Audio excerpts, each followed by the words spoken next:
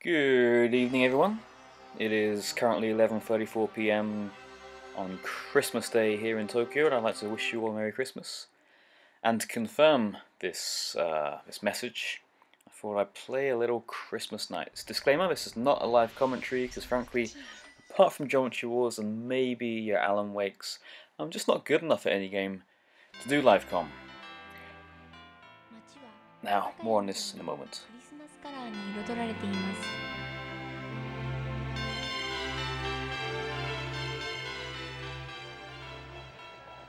人々は大切な人へのプレゼント探しに大忙し。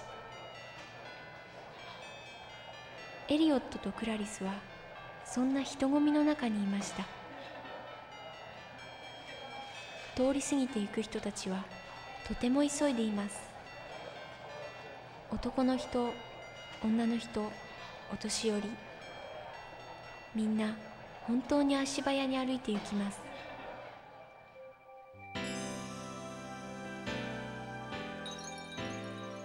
二人はそんな街の中で物足りなさを感じていました。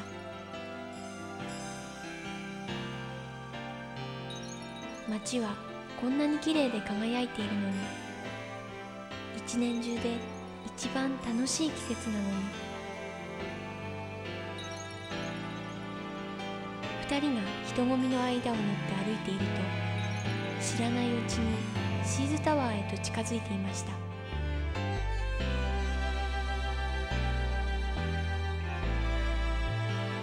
タワーはこのツインシーズの街の真ん中に立っています。クリスマスのお化粧がしてあって、まるで大きな大きなクリスマスツリーのようです。でもこのツリーには大切なものが欠けていました。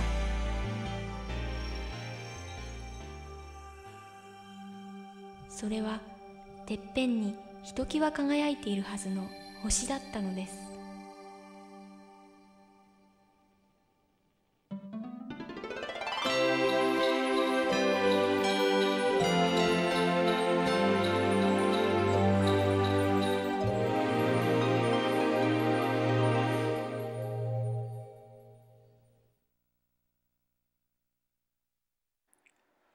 Woohoo! Christmas Nights! So, not a live com. I also want to emphasize this is not going to be good gameplay, because I think I used to be pretty good at nights when I was a little kid, but not anymore. And also I do not have the special analog nights pad that was released especially for this game, which means I'm using the old Saturn pad, which means it's hard to do the loops, which means my little hands hurt and I'm in trouble, but I'll still do my best. Anyhow, Christmas Nights. I'm guessing most people who are watching this video probably are on this channel because of the Sega content, so I doubt I need to introduce NiGHTS to anyone. But just in case, NiGHTS was of course the 1996 game for the Saturn, which when I was a 12-year-old boy willing the Saturn to get stuck into the battle with Sony and Nintendo during this generation of games, this seemed like the game that might have done it. And I was an avid reader of Sega Saturn magazine in the UK back then, which was super hyping this game up, and I remember being so excited. And from the trailer, which, spoiler, you'll see a little bit of towards the end of this video, it seemed like it would be some kind of a truly 3D flying game, and it looked so colourful and amazing, and it seemed to offer all the freedom of dreams and flight and all this stuff, which with Mario 64 on the horizon seemed like exactly the thing to really stake the claim of the Saturn in the marketplace. Of course, it didn't end up really being that. It ended up being a much more, I remember putting in the game into the Saturn and being so excited and then playing it, and I wanted to love it, and I did to an extent, but it was a lot more linear. It's a very different game to what I expected. No less unique for that. I think it certainly is an unusual damn game, but not the game that I think the Saturn needed or really could possibly provide. And you know, if it had been this truly 3D thing with all kinds of freedom, it wouldn't have been the game that it was. But anyway, what this game is, to anyone who for some reason doesn't know, is as you go kind of around in these circuits, and you have to collect these orbs, which put you into bonus mode, whereupon everything you do is worth more points, and you score points by chaining together all the different things you can interact with, collecting stuff, going through loops, destroying enemies.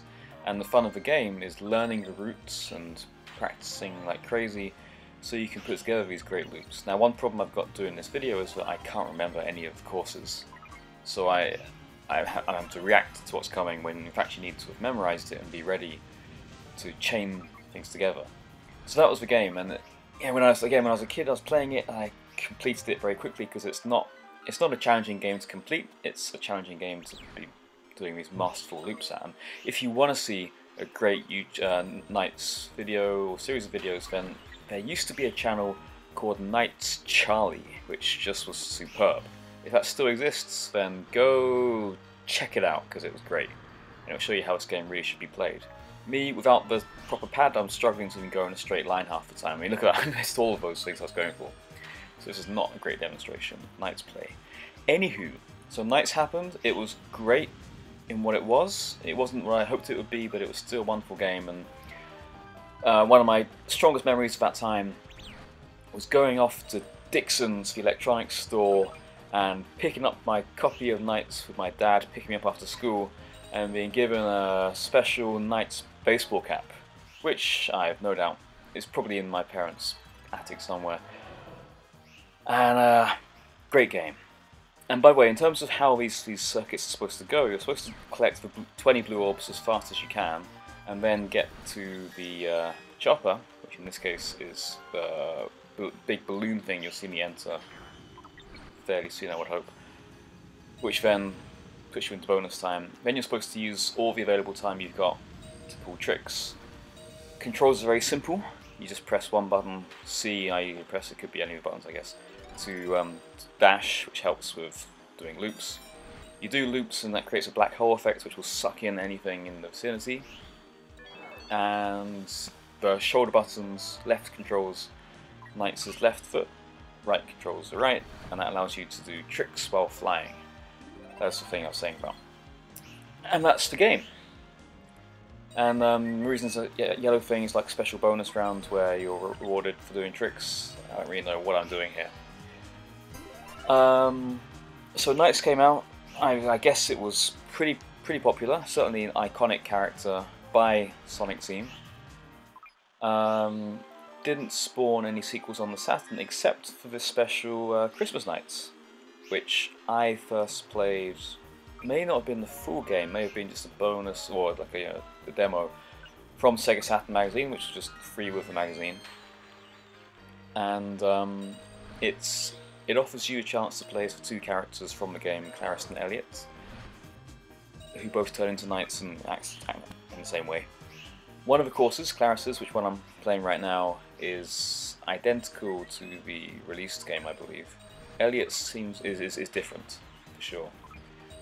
And it's obviously all Christmas themed. You also get a lot of bonus material, and you'll see that a bit later in this video. And unfortunately I didn't have time to unlock him in this playthrough, and unfortunately my Saturn's battery is shot, so I have to keep starting again whenever I'm playing this game. You can unlock Sonic, and he controls basically the same way as the kids do in the game. Like you traverse with full freedom around this 3D environment. Like that part was true, that is fully 3D, but it's a very, very small part of the game, unlike how it kind of seemed in the trailers. And that was Sonic's first full 3D appearance on the Saturn, even before Sonic Jam, which had a brief, or a significant 3D component where you could also unlock various extras and secret bits. So, Christmas NiGHTS. If you were eagle-eyed at the beginning of this video, you'll see there was a time and date thing at the top left corner. The backgrounds change depending on, and the themes of the levels change depending on when you're playing it. I think throughout like December it's this Christmas theme, and it's, I won't lie to you, I was reading this Wikipedia earlier, you get a wintry theme around like November and January, and then like April Fools maybe you play as Riella, the like anti-knights, and Halloween maybe has a special theme too. I am legitimately playing this on Christmas Day. You can change the date to whatever you want. I'm playing it Christmas Day. And apparently, Father Christmas, Santa Claus, if you will, is supposed to appear. I was so focused on the game that I didn't notice. Maybe I was playing too bad to unlock that, but there's all kinds of secret stuff going on here, is what I'm saying. And also, dependent whether you're playing day or night, I believe that also changes the look of the level. So that's all pretty sweet. And I don't mean to sound too down about Knights. It was a great game. I loved it. And with such imagination, it's such an emblematic game of the Saturn era.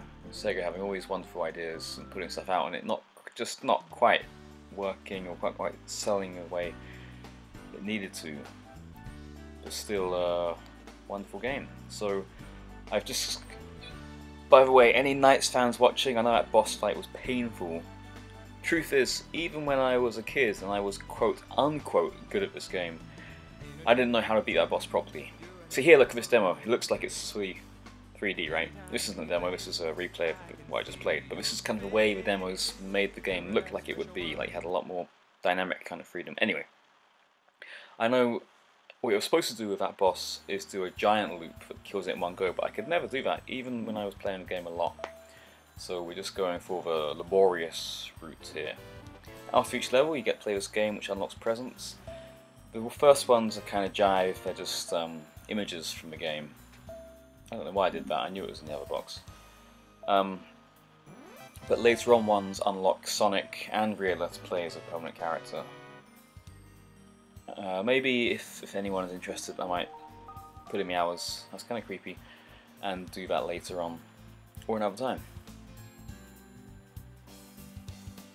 Yeah, so I was watching the trailer earlier, and it did remind me how fantastic the design of this game is. So many crazy ideas, there's a time and date, so many crazy ideas stuffed into the game. Each level having really distinctive themes, really imaginative bosses as well. Not all of them necessarily working, but certainly the imagination was there. And also, if I'm being honest, kind of quite a touching storyline about courage, overcoming fear. Here's the gallery. Powerful, universal themes, I would hazard to suggest.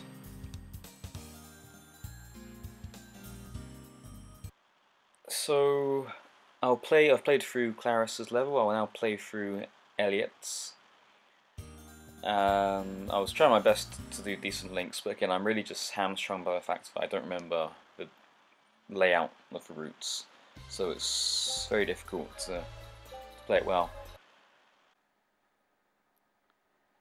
So as I said, I hope you all had a good Christmas. I took it pretty damn easy today, which was nice in and of itself. Christmas here is pretty, well, it's a frenzy in terms of shopping. It's getting bigger and bigger each year, I think. Loads of Christmas trees everywhere, and it's all been out pretty much since Halloween finished. Those two events here are much more connected than they were ever for me in England. Like, both of them, the shops are just full of it during that time, and then as soon as it's done, like, BAM! It's over. What I do miss about home, I guess, is the lack of decent Christmas TV. Not that I'm in much of a position to judge, because my Japanese are still too poor to really be able to judge the quality of TV, but sometimes it'd just be nice to turn on TV and have Die Hard or Gremlins or whatever already on, just waiting for me. I watched E.T. today for the first time, and it was a funny old film to watch. I don't know how I've gone this far in my life without watching E.T. And I was already familiar with the story and the iconic moments. And it's a lot less kind of smooth than I would expect from Spielbergo. Like, I don't really know what I mean by that, but it just seems to move very quickly in terms of establishing Elliot and E.T.'s friendship. not that I'm criticising ET, I mean I really enjoyed it, and it certainly did fill in some holes in my cultural knowledge, especially after watching Stranger Things and very much enjoying it earlier this year. Now I know I don't want to spoil Stranger Things for anyone here, but there are certainly some familiarities here. Certainly I loved that series, and in fact I've had a chance to watch a lot of good TV recently, especially since I've pretty much given up gaming to the extent that I was gaming a lot back in the old Geometry Wars glory days. One show that I seriously enjoyed, much more than I expected to, was The Shield, which was a cop show, American police drama. It came out in like the early to mid 2000s, I believe. And I'd heard it was good. Whenever I was looking for new stuff to watch, it's a name that would appear, but it always seemed to be like a step down from really prestige television like Sopranos, Breaking Bad, what have you. But I would certainly rate it well up there with anything else that I've ever watched. Like 7 seasons of just fantastic drama, characters, acting, and as far as it being a police drama, I know that sounds like the most hackneyed genre of all, but damn, it's just doing it so well, and such a kinetic style. Oh, wonderful show. I just wish I could watch it again for the first time. Some great guest appearances. I enjoyed The Shield very much. Better Call Saul, since a long time ago now, that was also terrific. Of course, I also watched shows like Game of Thrones, which got nothing original said about whatsoever. Walking Dead, ditto. God, I wish I could be freed from that show, but I just can't help but keep watching it. So I'd say it's been a good year in TV, but Stranger Things really did stand out. I know everyone's calling it very derivative, and I'm old enough to be able to remember a lot of the things that it was referencing, but I really didn't find, well, I guess there are 2 things there. There's one is the questions it being derivative in style, which may well be true. In terms of it relying too much on nostalgia and callbacks, I really don't get that criticism whatsoever. I mean, it's a period piece. How is it not going to be having stuff redolent of that period? I didn't find it to be at all distracting or like dependent on that to get a reaction from me as a viewer. I just thought that was part of creating the world it was creating, and that was a world that I was really very quickly got invested in. So to that.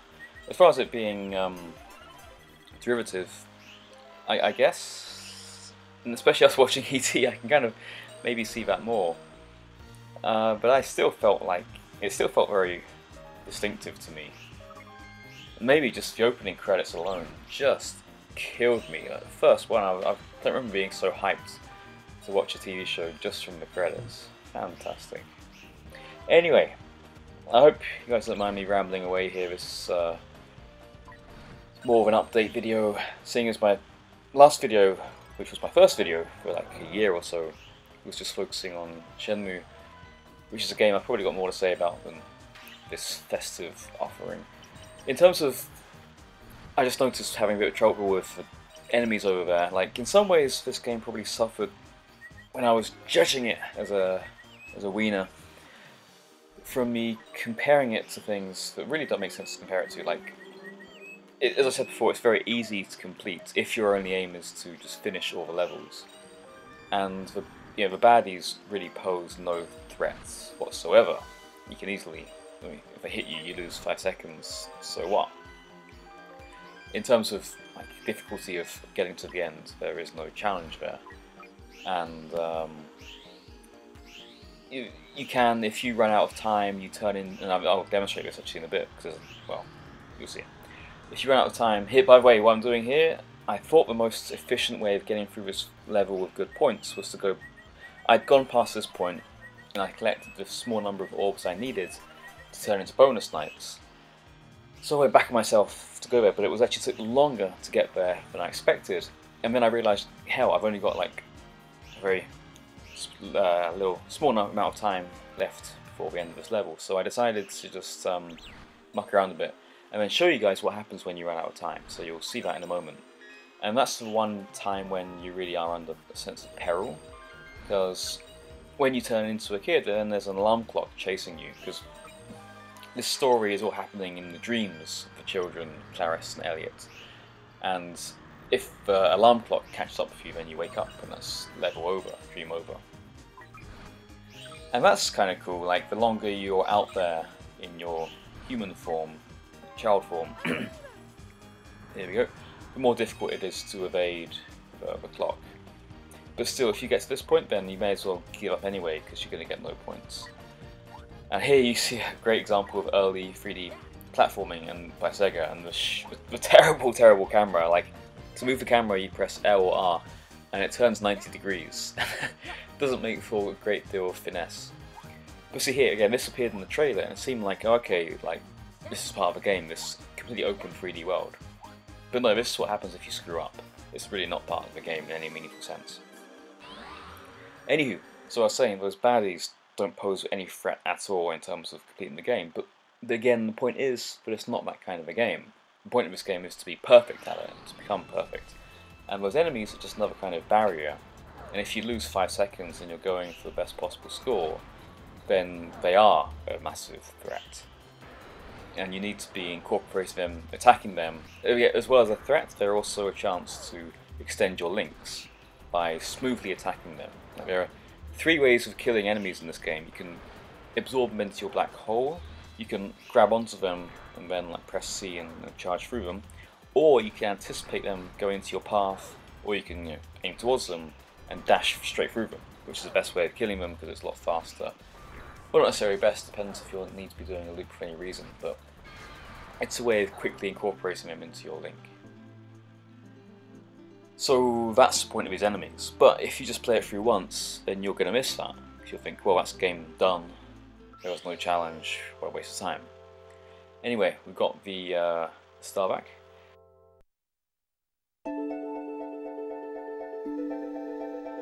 Elliot とクラリスはナイツと一緒に七色に輝く星を見つけました。でもそれは夢の中の話。あの星は何だったのでしょう。夢のことはお互いに口には出しませんでしたが、二人には一つだけ分かっていることがありました。ナイツと冒険した後には必ず何か素敵なことが起こることを。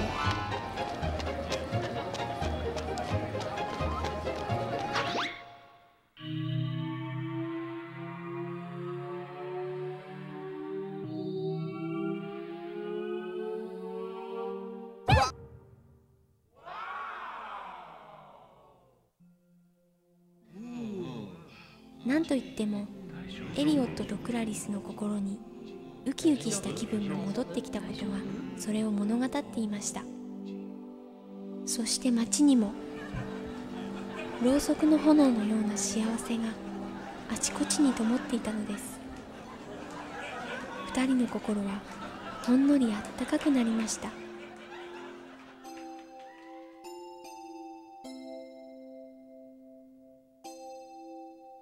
二人の心に輝く星を、みんなの心に